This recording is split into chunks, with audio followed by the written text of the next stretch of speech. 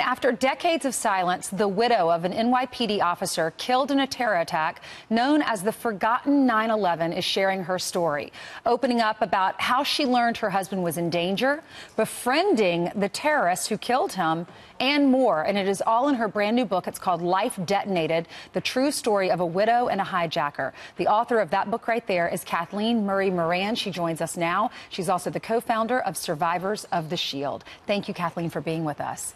I'm delighted to be here. Well, thank you. Your husband was killed by a terrorist September 11th, Yes. 1976. What happened on that day?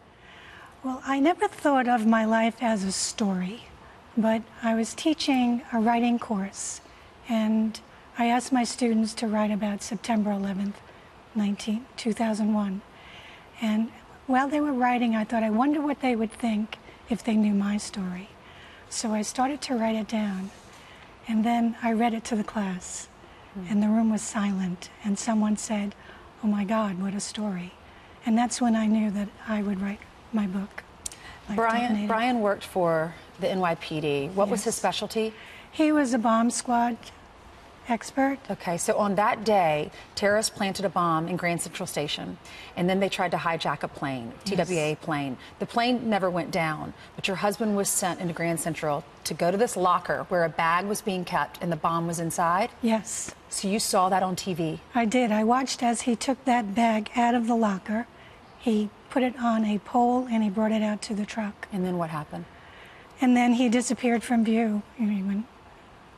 And this was all on camera? This was on camera. I can't imagine that, because nowadays they would never allow cameras in to see a scene like that. So you saw your husband basically disappear before your eyes, and your life changed. You said, "I worried I would fall back into poverty, that somehow my boys would slide into the hardship that I had experienced as a child." That was your fear. Yes. You have 2 boys with him? I do. And you've since gotten remarried and have a little girl? Yes. Or maybe not so little anymore. How old's your daughter? She's 35. How are your children dealing with this? Well, it's been many years and we have adjusted. I wrote to the hijacker because I was looking for answers and couldn't find them. I wanted to know why the bomb exploded. And ironically, it was she who helped me heal. This was the wife of the man who actually made the bomb that ultimately killed your husband. Yes. And she was on the plane. She was one of the hijackers. She was part of it. She was an American.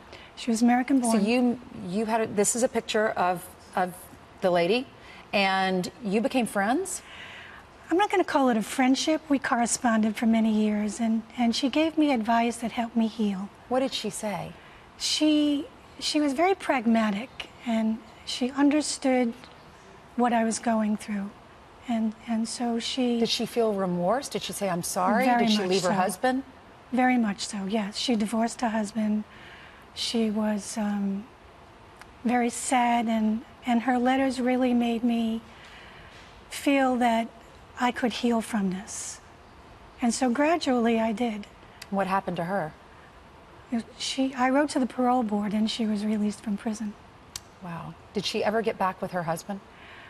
He was released after 32 years, and he went to Croatia to join her, but he put a bullet in his head shortly after he was released. They wanted independence for Croatia, and that's what they were fighting over.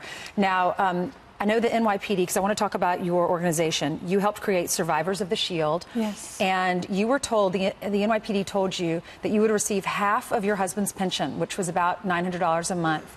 And if you ever got remarried, you wouldn't get a penny. So is that why you started this organization? It was. I needed to find someone who I could pass legislation with, and I did. I found 2 women, and we went to Governor Cuomo. And we passed legislation that we would keep our pensions, even if we remarried.